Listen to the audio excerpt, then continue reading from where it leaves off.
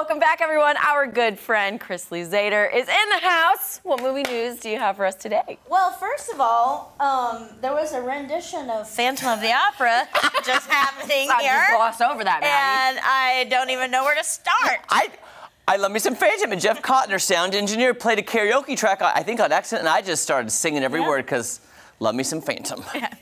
So there are a couple of big movies out this week. Okay. Spider-Man Across the Spiderverse.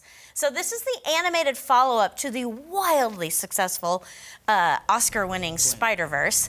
This epic adventure transports Brooklyn's full-time friendly neighborhood Spider-Man across the multiverse to join forces with a new team of spider people to face off with a villain more powerful than anything they've encountered before. This takes place across 6 dimensions.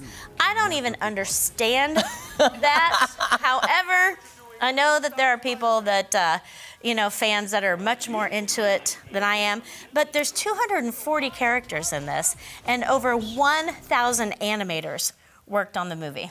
Oh, wow. Oh my God. Yeah, that's a big deal. And then also out, The Boogeyman. Oh, no. This is an adaptation of Stephen King's The Boogeyman, so it's got his seal of approval on it, This is about a psychiatrist. He has a patient who talks to the doctor about, murders of his 3 young children, very intense, describing the events of the past several years. The children cried Boogeyman before their fates were decided. This was originally meant to be released straight to streaming on Hulu, but the strong reception from test screenings prompted its wide release and, in the theaters, which is cool. Don Luzader, very big fan of scary movies. I am taking him tonight because he loves them so much. I saw the trailer and I was scared to death. Yeah. But I love it when something was supposed to be on stream and then it's so... the scary movies are that genre that does not need any major powerful star to carry it. They do well. You don't have to have Tom Hanks. To make it happen. So it's true. New on Blu-ray, if you missed it on the big screen, Dungeons and Dragons: Honor Among Thieves. A charming thief and a band of unlikely adventurers embark on an epic quest to retrieve a lost relic, but things go dangerously awry when they run afoul of the wrong people. It's never good when you run into the wrong people. This has Chris Pine, Michelle Rodriguez, and Regé Jean Page. Regé Jean Page. So, and I want to touch base on something because Maddie reported to me that she saw a movie that I recommended. Have you ever done that, Jeremy? Once. I'll give you credit where credit's due. What was Elvis. Oh, that is. I did take her advice on Elvis. Okay. Elvis. So. And I loved it. Maddie saw Air. I did. Which is available on Prime, because if you missed it on the big screen. But Ben Affleck, Matt Damon, and it's how the Air Jordan came about. So what did you think? Give me your mini. I have to say it started slow for me, but once Michael Jordan's family was introduced, then I was like, okay, mistakes, I'm invested. I'm worried this is not going to get done. And right. I like their collaboration with the shoemaker and his idea and all that. And that agent just got me all sorts of stressed.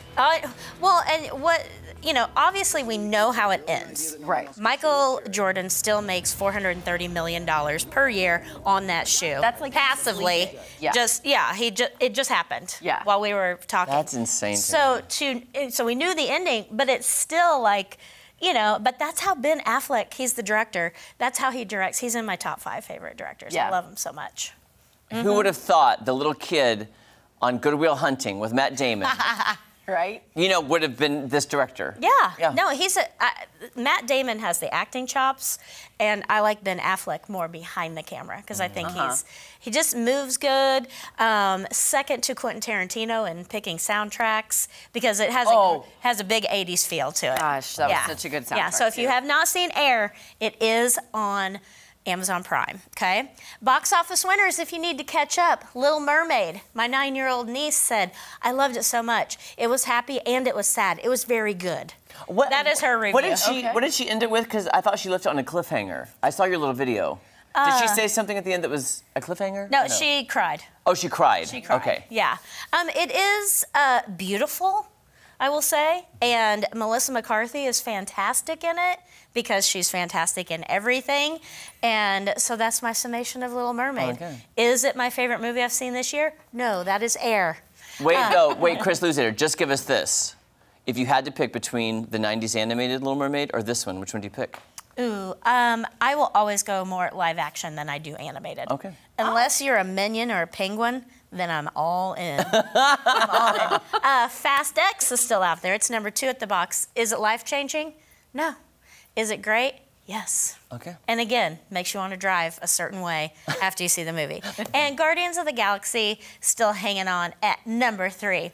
So, guess what is happening tomorrow night? What? Sado 48 Film Challenge happened. The awards ceremony is tomorrow night at the Galois, and I will be there, and I'm excited to be presenting who knows how many awards. Usually, when in doubt, they're like, hey, can you do this one? Louz-ader it out. Have they gave out the nominations yet? No, you find out then. You find out oh, yeah. Gotcha. Yeah, so it's exciting. And whoever wins, we get to watch their 5-minute film. So it's very exciting. So by the way, too, Kaylee's excited. Kaylee submitted. Ray, didn't you submit? You were part of the team. And Kira's upstairs, but there was a little thing happen. Anyhow, sorry, I didn't mean to mention that. There we go. We love Kira, though. Okay, great. So Founders Park movies, they only are doing 3 of them this year. One has passed, the other is tonight, and it's 51st Dates. Who doesn't love Adam Sandler and Drew Barrymore together? So good. Yeah. I do, and it's just a fun movie. And then mark your calendars for July 7th, Top Gun Maverick is there. More information is at parkboard.org/movies, and they're free, by the way, which is a great admission fee. Well, thanks, Chris Louz-ader. Look at that. That was action-packed today. I know. Very action-packed. I mean, come on. Like all the genres. We had Animated, everything. Horror. Yeah. And then good stuff. And Good Air. happy And congratulations for romance seeing Air, my favorite movie so far this year, Maddie. Taking my advice. All right, guys, don't go anywhere. Else will. So much more fun on Ozarks Fox AM right after this. Maybe one day. Maybe one day. Maybe one day.